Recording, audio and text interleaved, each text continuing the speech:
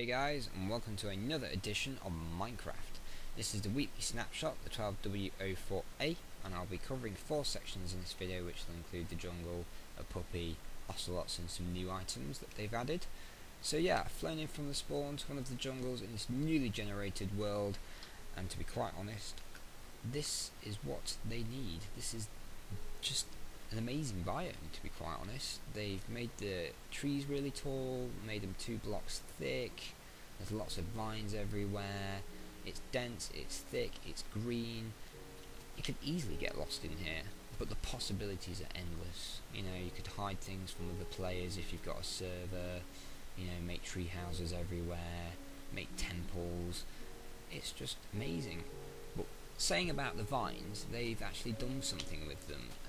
You can actually climb up them now, so you don't have to waste all your resources on wood into making ladders. So imagine this, you could just be climbing up to your treehouse or whatever up here, and you've got a lookout point or something, and you know, it's vast. It's just an amazing, vast jungle.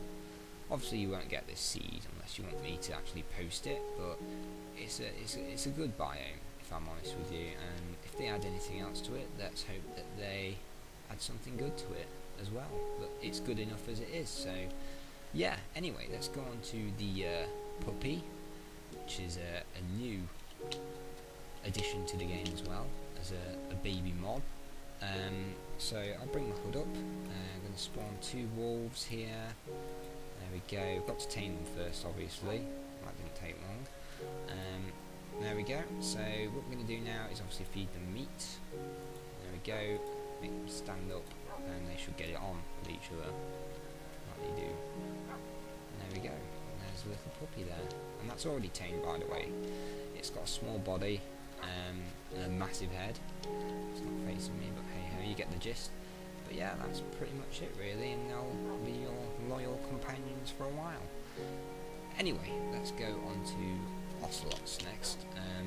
These are quite timid creatures or mobs. They'll tend to run away if you look at them or they spot you.